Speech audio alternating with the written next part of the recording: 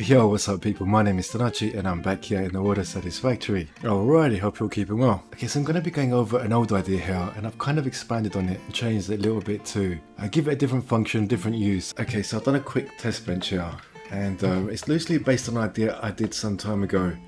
Looking at a way to control the flow of belts remotely through the use of one programmable splitter. If you like this idea and you would want to know more, check out this video and this will explain the setup that I've got going on here and we'll go into the details of how to build it and set it up. It might not make sense if you haven't seen that video. I'm still kind of thinking how this could be useful, but anyway, let's get into some of the specifics. So in this container we've got a lot of plastic, and in this container we've got a lot of concrete, and in the last one I'm using as my blocking pinning item. I've got loads of solid biofuel. So what's happening with this one is all the biofuel is just going around in a loop, coming out here and then going back. So it's just one loop of solid biofuel. So the solid biofuel coming to here, overflow straight, biofuel to turn right. At this splitter, the biofuel to turn left and overflow straight, and it will pass through this merger. And any items coming onto this merger will interrupt the biofuel that's trying to go this way. And as you can see, it will overflow down below there. We'll get to that in a second. Otherwise, the biofuel will just continue going straight, and then the biofuel will turn back left here and join this merger and then carry on the cycle. So essentially what this is doing is the concrete that's coming from the train there comes into this container, joins this merger, and every time one concrete goes into the merger, one solid biofuel will come down here. But as I said, if this doesn't make sense, just check out the other video, and I kind of got over all of this in a bit more detail. And the biofuel together with the concrete goes onto this merger, and the biofuel is set to go left and concrete straight. But because there's so much biofuel coming onto this merger and the biofuel can only escape this way, and I've got it going round in loops, so the biofuel go into there, and again with a Marc 1 belt in between there and here, it's important as well. So the biofuel just keep going round in loop. But on this splitter we've got half of the biofuel go left and half of the biofuel go right, and the biofuel that goes right will come back and join the belt of biofuel at the beginning. I'm just going to go over it very quickly here, and if you do like it though, check the video that I posted which will go over it in a lot more detail. But in a nutshell, what's happening is the concrete here is overflowing biofuel to block the concrete going forward, but because we've got some biofuel escaping at 30 per minute, which will allow in consequence 30 concrete to go forward. But what I've done here on this splitter, I've set concrete to go right and overflow straight with a Marc 1 conveyor and a Marc 1 belt. So all of the 30 concrete will get picked up here and back onto this freight platform that's there. I've got exactly the same thing happening with the plastic here. And what does this do? So this is giving us 30 concrete and 30 plastic going onto this freight platform, and I've got a temporary setup here with a train just going backwards and forwards between these two train stations. So these are the pinning blocking items. I'll call them the blocking items so you know what I'm talking about. So the blocking items go onto this platform, and the train will then take them onto this platform at this train station, and all of them are coming straight out and going onto this platform. And why am I doing that? So all of these items, those blocking pinning items, are now here. Now let's say this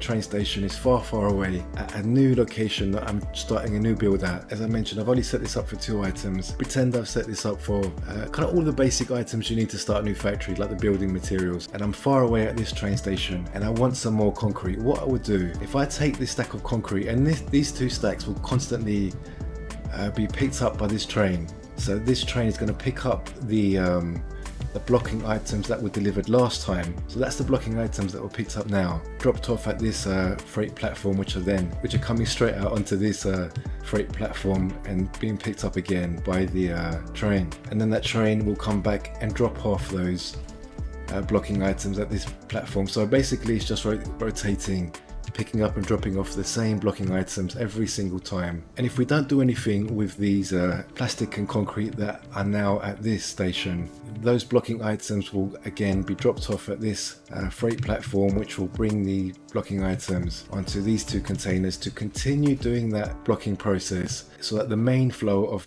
concrete here and the main flow of plastic here, as you can see, I've got them merging here, and you can see there's no plastic and concrete going onto the last platform because as you can see the concrete and plastic keeps coming back, being picked up and dropped off by the train and continuing on that blocking process. The way I've set it up here, the kind of idea I've had is that this could be used as a remotely accessible storage, and quite a relatively simple setup. I mean, end of the day, any kind of remotely accessible storage is going to have some fairly significant setup. It's not going to be just one or two splitters. But anyway, let's pretend I want some concrete. So I'll take the concrete, and now the next time this train comes back to this train station, it obviously won't be picking up any concrete because I've taken it. But let's pretend I'm building some concrete foundations over here and I need some more. So when the train comes now, it's only going to pick up the plastic. But as we took all the concrete from that freight platform that's over there, we're not going to get any delivery now of concrete. So once this concrete runs out, which was from the last delivery, this system will start clearing out. The train is nearly finished unloading. As you can see here, this container is now empty of concrete. They're both running dry. Both the concrete and the plastic container from the last delivery have run dry. As you can see here, the biofuel is nearly emptied out. This should be full of biofuel. And so if we don't get a fresh new delivery, which you can see I took the concrete, so we only got plastic this time, this system will start emptying out of solid biofuel, this little circular system. And now that the concrete is starting to pick up speed, and because this splitter can only pick up, as I've got a Marc 1 belt here, it can only pick up 60. So the rest of the overflow of the concrete is now moving forward and coming onto this freight platform. The next time this train goes back to this platform, it's going to pick up a large delivery, as you can see, of concrete. So what we're doing basically is we're kind of ordering concrete at our remote location, wherever this might be. And obviously this train platform will be far away. But as I didn't pick up the concrete from this container last time, it's going to drop off some more concrete, the blocking concrete items. As you can see, we've got plastic, but any second we've got concrete. So this time around, that concrete is going to block concrete by overflowing the solid biofuel, just the usual pattern basically.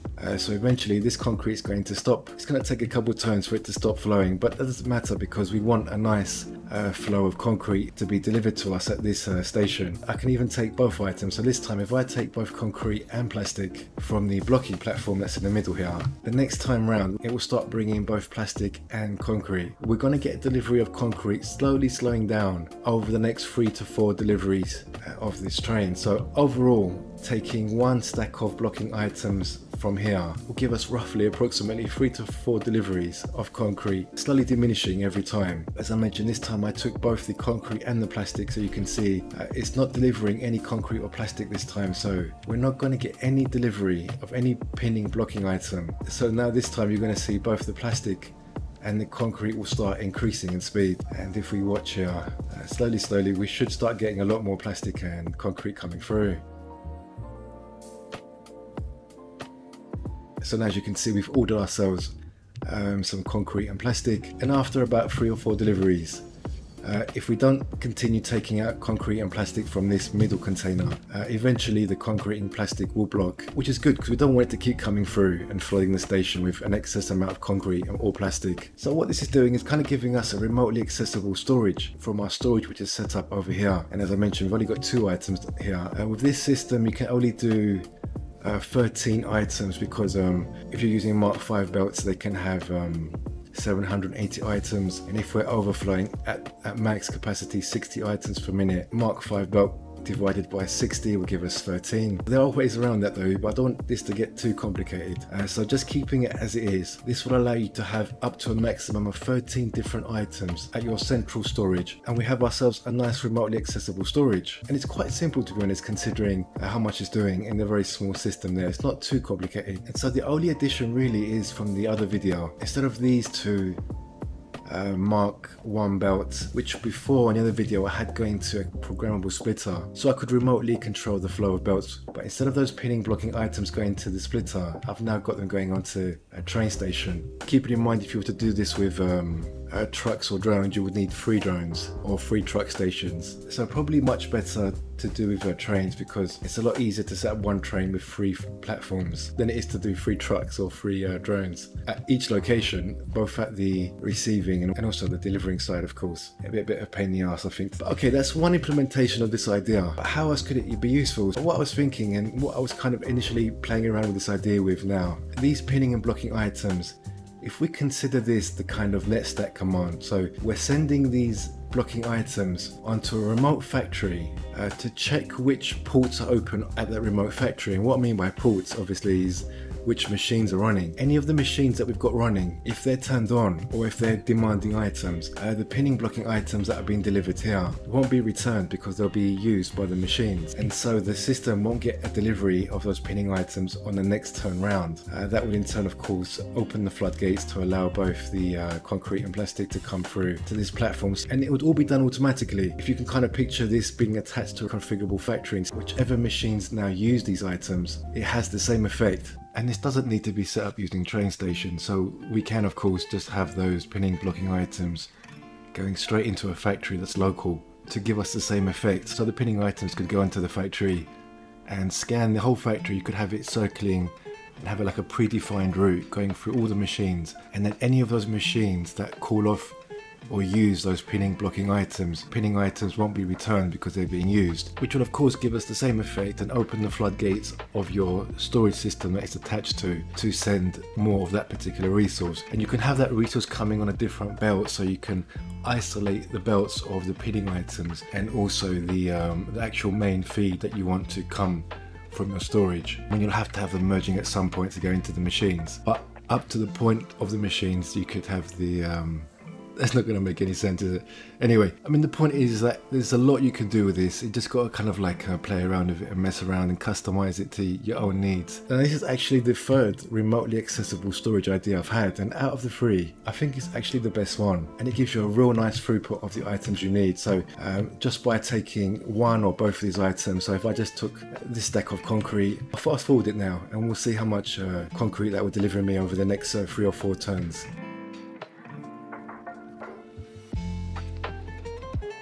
And this is just starting off on the, I think, was it the second, was that the first or the second? Can't remember now, what donut, anyway.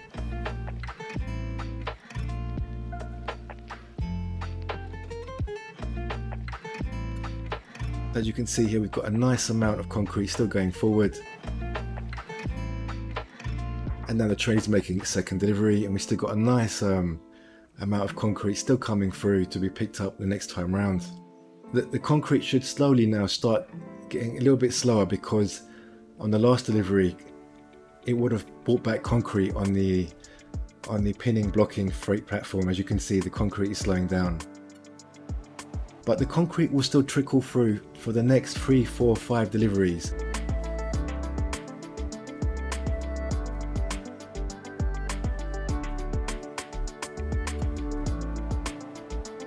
As you can see, the concrete is starting to pick up again, but it will get blocked and slow down again. And by roughly the 4th or 5th return of the train, the concrete will completely stop.